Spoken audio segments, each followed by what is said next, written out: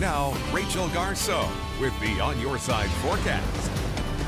It is 6:49. Happy Wednesday morning. Thanks for being with us on this Independence Day morning. And it is a pretty beautiful start across the region, though it looks a little different right here on our Tower Cam network than we did 24 hours ago. Haley, you're still nice and clear this morning. We're not seeing much cloud cover at all here in the Wood River Valley. Beautiful start to the day there. Little different in McCall, though. Look at Paya Lake. We have a little bit of overcast here, obscuring the view of the sun from McCall, but we should see plenty of sunshine no matter where you are today as the day progresses. So those mid-level clouds being allowed to be produced by some mid-level moisture will just kind of dissipate as the day goes on. So expect lots of sunshine, have the sunscreen, the sunglasses, and the cold water handy. We have a very hot 4th of July ahead of us. Now for today, look at the difference in temperatures as you head from one end of the valley to the Magic Valley. It's 60 in Boise right now. 44 is all from Mountain Home, 43 in Twin Falls, 34 degrees for this July morning in Pocatello.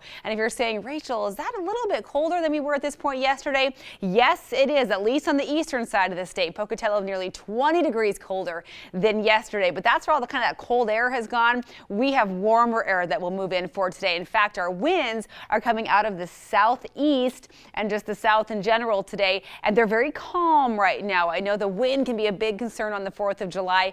At this point, it looks like we should stay mostly calm, maybe a 5 to 10 mile per hour wind today. But again, that's about it. Not the breezy to gusty conditions that we had yesterday. All of this courtesy of high pressure that is building into our south. That's what's kind of drawing up this air out of the southwest. It'll allow that hot air to just bubble in, continue to fill in. Here's where those clouds are coming from right now. Also some rain coming in off the coast here thanks to this area of low pressure. It's sending a little bit of moisture our way, sending those clouds our way. But again, this is our dominant weather feature. We'll kind of hold this at bay, so we really will have plenty of sunshine during the day today and extreme heat, especially compared to yesterday. Now, if you are in McCall or headed to McCall today to celebrate the 4th, starting off a little cloudy, but ending with sunshine, should be some beautiful conditions for the fireworks in McCall tonight. A high of 80 degrees. Tomorrow, 88. We'll start off the morning at 50 in McCall on Thursday. Abundant sunshine across the region tomorrow. Friday, a little bit cloudier, and then we have some changes coming in for the weekend in the form of some cooler air, slightly cooler air. So that'll drop us into the low 80s for McCall on Friday, but still a nice, comfortable couple of days if maybe you're going to end the week up in the mountains, take the rest of the week off, some beautiful weather.